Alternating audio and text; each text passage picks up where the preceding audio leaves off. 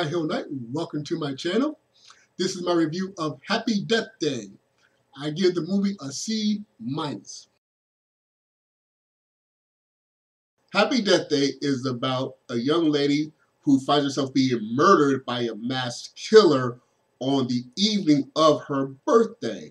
But instead of staying dead, the day recycles. She wakes up in the morning and she has to live through the day again until she either winds up being murdered and the day recycles one more time and recycles one more time and recycles one more time, or she finally uncovers the killer, defeats the killer, and of course survives. Now normally when I do a review, I do a section of the good and then a section of the bad, or vice versa. But in this case, I'm going to have to give some preliminary bads before I can get into the meat and potatoes of what I like and dislike about this film.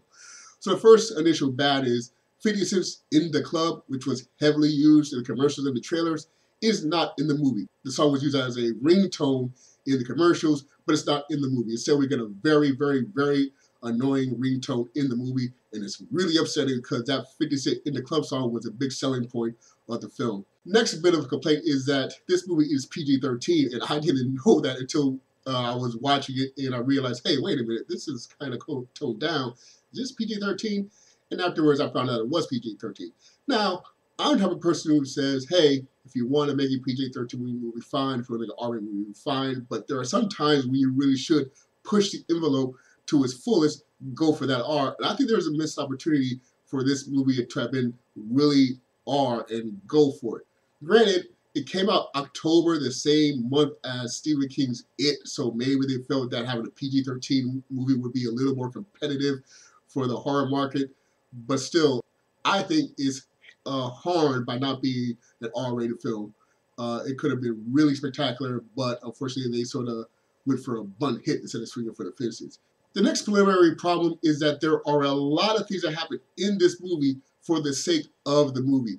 When it comes to telling stories, especially fiction, sometimes you just gotta go with it. Sometimes you just gotta say this happened and then move on to the next thing. If you want to get to DEF, you got to have ABC, no matter how stupid or illogical or strange ABC would be. For instance, Glinda the Good, which was kind of a jerk for not telling Dorothy how she could magically get back home. Why didn't Gandalf at any time use those giant eagles to at least travel part way with the Fellowship to destroy the One Ring? What if someone had actually killed Wadsworth when the lights went out? Something logical or realistic were to happen in your movie, then it would totally collapse the narrative, totally destroy the film. There's a lot of things that happen in this movie for the sake of there being a movie, which leads to the fourth problem.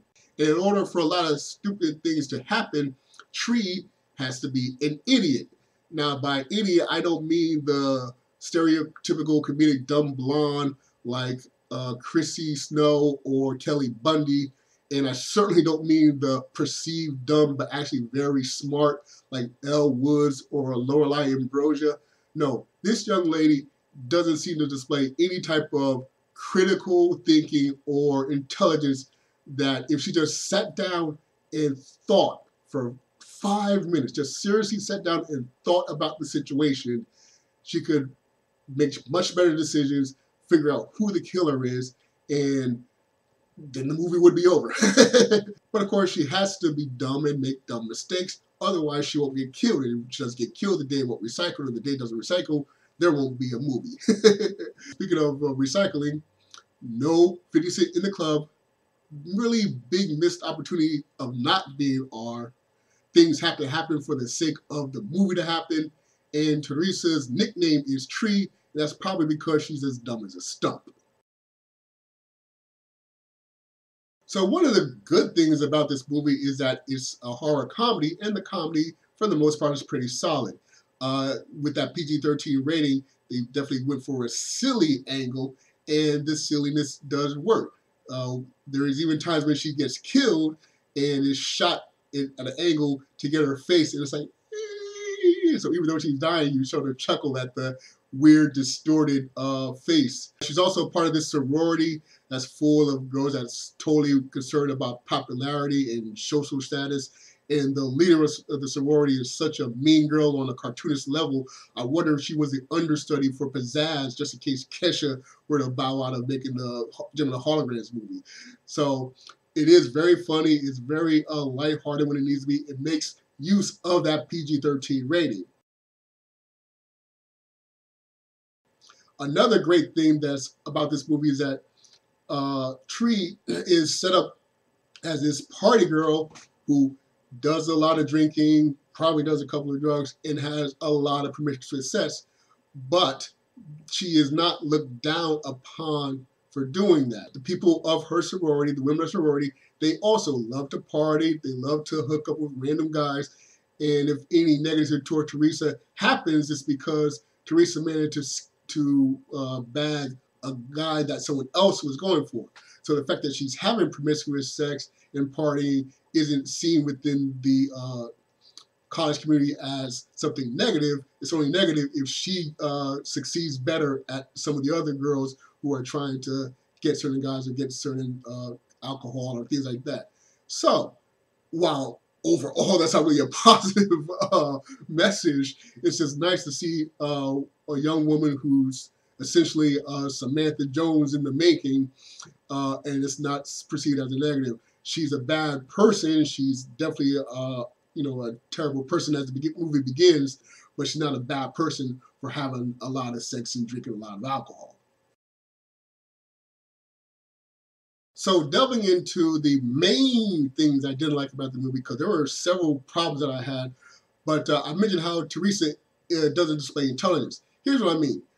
She tries ideas once and then doesn't modify her plan until that third act. For instance, there's a point where she gets arrested while trying to run away from the killer, but the killer managed to catch it up, and the killer kills the officer and winds up killing her. So here's an idea. The next day, when the day recycles, why don't you just go directly to the police station and get yourself arrested or in custody or something like that?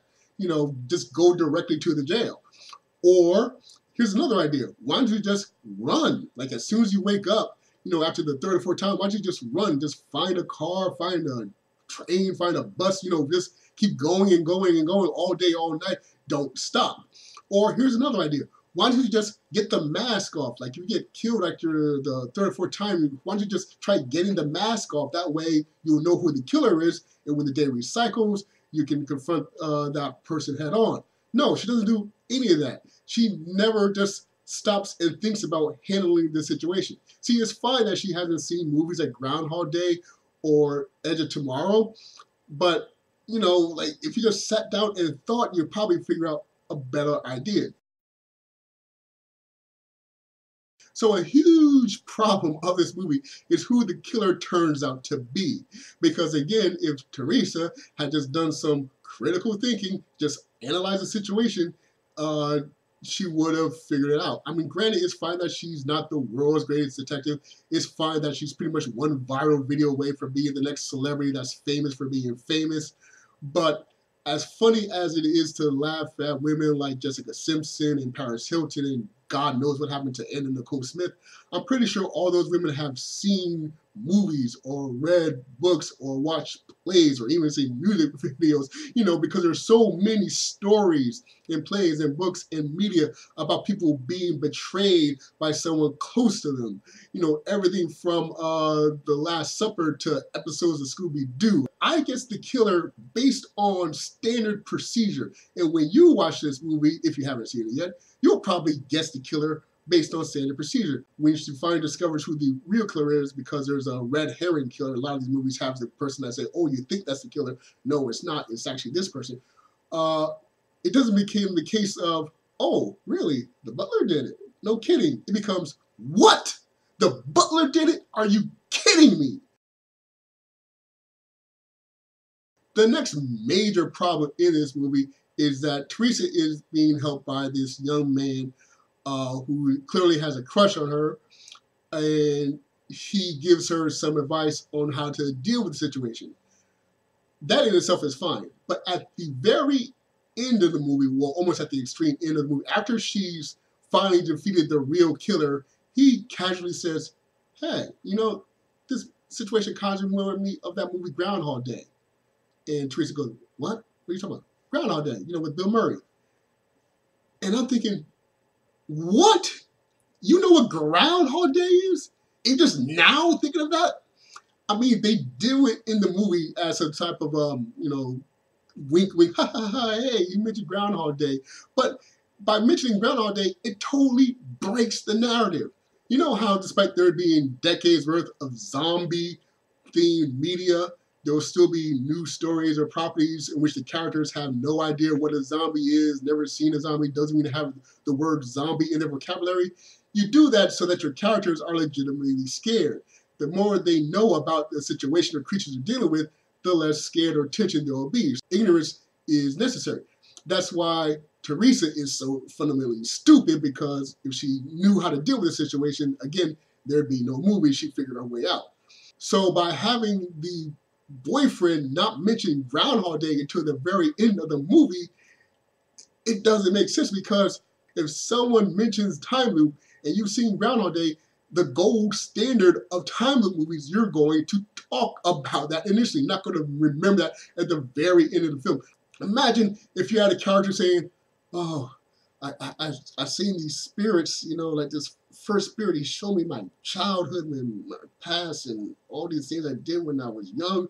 And then I saw another spirit, he was showing me stuff that was happening right about now, or like a day or so ago, or, it's really close. I think there's going to be one more spirit coming. I don't know what to do. I don't understand this. A character mentions spirits and seeing the past and the present, but at the very end of the movie, the helper character finally goes, oh yeah, that kind of like a Christmas Carol. That was just ridiculous. It's fine that Teresa doesn't know about time loop movies, but if her big helping friend knows about time loop movies and it doesn't mention the gold standard of time loop movies, again, it becomes more of that stupidness for the sake of stupidness. It becomes more of that he can't mention it or else it won't be a movie, and just breaks the narrative, and it really, really, really frustrated me. But the big nail in the coffin for me is that Teresa managed to get away with murder twice. Twice. See, in the movie, there is a red herring killer, and then, of course, the real killer.